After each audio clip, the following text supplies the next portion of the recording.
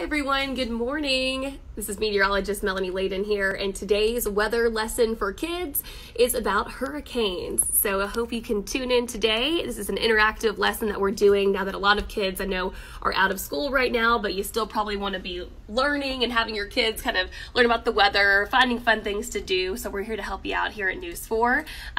By talking about the weather today. So our lesson today is on hurricanes, and we're going to talk about how hurricanes form, how we classify them, the characteristics of them, and obviously here in the mid-state we don't really see much about hurricanes, so I thought it would be fun to talk about them. Since we see them on the news, you probably don't get to learn a whole lot about them outside of school in your science lessons. So we're going to talk about them today. So if you have any questions for your kids, if they're watching and have any questions about hurricanes, feel free to post them in the comment section and I'll try to answer as many as I can. So we'll go ahead and get started now that some people have tuned in. Again, if you're just joining, I'm Meteorologist Melanie Layden, and we've been doing a weather school for kids this past week. And so we're going to continue it until all of this coronavirus craziness is over with. So I'm going to flip the camera real quick and show you a couple of pictures of hurricanes. This is what we're talking about today.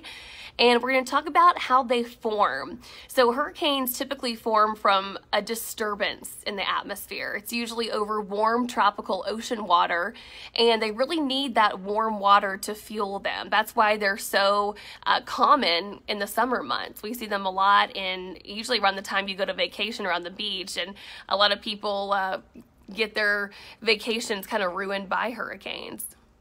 This link's not working for me, so I'm gonna pull up a couple more pictures for you. But you know, hurricanes are actually very common in areas like Florida, along the East Coast.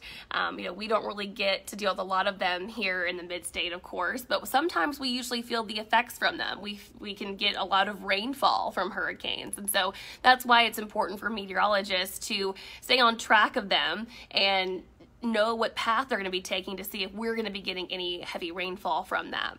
So here's a picture of a typical hurricane from a satellite view, and you can see they're pretty monstrous looking sometimes, you know.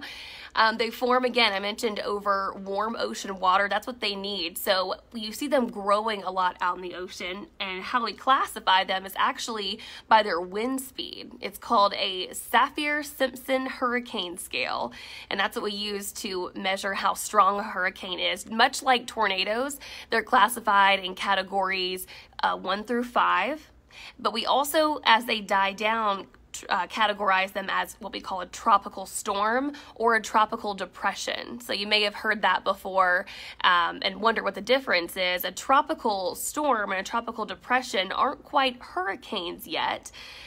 It has to get over 75 miles per hour to be classified as a hurricane, a category 1. And if wind speeds actually die down to be less than 40 miles per hour, that's when it's called a tropical depression. So, you know, one of the worst ones we've seen in history has been not that long ago, 2005, Hurricane Katrina. And, you know, we see typically they do a lot of damage. Their wind gusts and storm surge is really the most dangerous part of them. So one big difference between a hurricane and a tornado is you get a lot more warning time when a hurricane moves in. With a tornado, it's pretty quick. So when a hurricane, when you know it's coming, we get a mandatory evacuation usually if it's heading right for your area. So we've seen that plenty of times over the years, especially in Florida, even areas along the Alabama, Mississippi, Louisiana coast, they feel the effects of this too, all the way up through South Carolina, North Carolina, and then you may remember not too long ago, we had Hurricane Sandy, which affected as far north as the New Jersey area. So hurricanes do a lot of damage, and they're really important for us to stay on top of here in Tennessee so we can see what they're going to be doing as far as the remnants of it as they die down and turn into a tropical depression, to see if we're going to get any rainfall from these in Tennessee. So in the summertime, that's when we turn our attention to hurricanes, and they're really fascinating. When I was getting my meteorology degree, it was one of my favorite things to learn about, but I actually did my studies more in the tornado category because I knew I wanted to live in the South, and here in Tennessee we get a lot of tornadoes. So I did my focus more on tornadoes, but I was always so fascinated by hurricanes. So hurricanes were called hurricanes here in America, but actually if you go past the equator in the southern hemisphere, you probably have heard these called tropical cyclones. Maybe you've heard them called typhoons. They're all the same thing, but the only difference is of the way they rotate. Hurricanes here in the northern hemisphere where we live, they rotate counterclockwise. And down in the southern hemisphere, they rotate clockwise. So that's kind of an interesting little fact about hurricanes there and the way that they move. What you see here in this picture, for example, right there in the middle, that's the eye of the storm. And what's really interesting about the eye of a hurricane is that is actually where the calmest part of the storm is. You would typically think that that would be the most dangerous part right there in the center, but that's actually where you see clear skies. That's the center of rotation. That's where the calm weather is. So we actually have storm spotters who will fly into the center of a hurricane to measure data and get data from these hurricanes. So very fascinating, very dangerous job, but that's actually where all the calmness of the storm actually is located.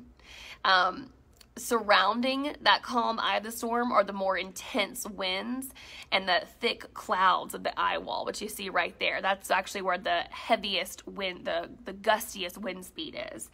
And what I mentioned to you earlier is that Saffir-Simpson hurricane scale, we measure these in a category 1 and 2, and then anytime you get a category 3, 4, or 5, that's considered a major hurricane. And meteorologists actually measure wind speeds in knots, which is kind of funny. We don't really use that a lot in our day-to-day language, but how we measure these by miles per hour and sustained winds. So if you have a sustained wind anywhere from 74 to 95 miles per hour, that's considered a category 1.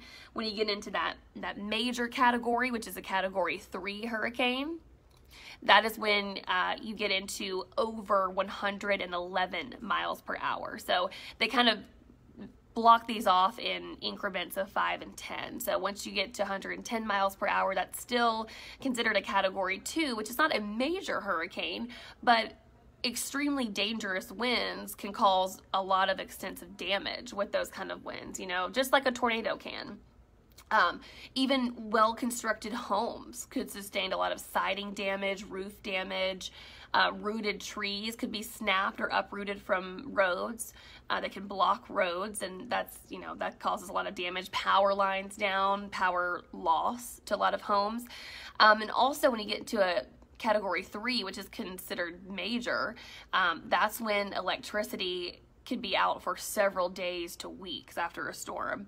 And then when you get into a category 4 or 5 hurricane, and a category 5 is when you have wind speeds that are greater than 157 miles per hour. So that's very fast. If you can think of how fast a car goes, 157 miles per hour is extremely fast, and that's when you get the catastrophic damage that occurs. So lots of homes destroyed, flooding becomes a major issue, storm surge, which is very dangerous. That's probably, I think, one of the most dangerous effects of a hurricane would be your storm surge, and that's what causes a lot of flooding, waves that are taller than you and me, you know, it just causes tons of damage, and that's what they saw a lot of during Hurricane Katrina back in 2005. So that's how we categorize hurricanes. So just like tornadoes, when you hear, maybe you heard last month about the tornadoes that came through Nashville, we categorize those as an EF3 tornado. We categorize hurricanes the same way based on their wind speeds. So a category 3 hurricane would be considered a major hurricane. So, you know, not all of them are this strong. You know, this is a pretty big one you're looking at right here. And here's a look at what kind of damage can come from these. You know, we see that's a little bit example here of storm surge, when the water comes up over barriers and over gates and into roads and homes. That's when things get bad. Winds get really heavy during that point. And that's when evacuations will be, that even this point, evacuations occur before this, but these can be very dangerous, as you can imagine. So I mentioned to you that as hurricanes form in warm water, that's how they grow. But when they get closer to land, they actually start to weaken. So hurricanes, as they approach landfall, they weaken because they don't have that warm water anymore to keep growing. The land actually makes them die down. And so you might hear, oh, a Category 5 hurricane is churning out in the ocean. I believe it was about 2 years ago, we had Hurricane Dorian. And it was a Category 5 right as it was approaching landfall for Florida. But as it approached landfall, it weakened significantly. We had that die down to, I believe it was a Category 1 or 2 as it made landfall. This is what it looks like on our radar. You can see there, this is what it looks like from a satellite. And then when you see these colors here, that's the cloud cover that we look at, and this is a radar image. So that's how we kind of look at a hurricane on a radar to see what it's doing. And obviously those red colors are the very intense, much like you would see rain on a radar. That's how we look at hurricanes too. So that's a really cool picture right there. Find some more pictures. This is a really neat picture from a satellite taken above Earth. That's really cool. But as I mentioned, when they do approach landfall, they do weaken, and they weaken down to a tropical storm, which is less than 74 miles per hour. So once you get over that threshold of 74 miles per hour, that's when it becomes a hurricane, and then they eventually die down to a tropical storm. And then the weakest is called a tropical depression, and that's usually when it makes its way all the way up landfall. And these storms can even go as far as Canada. Like let's look at a US map really quick. Let me type this in just so you can see, just to put it into perspective for you. Here's a map of the United States right here. Say a hurricane is coming for Florida and it makes its way all the way up Georgia, South Carolina, North Carolina.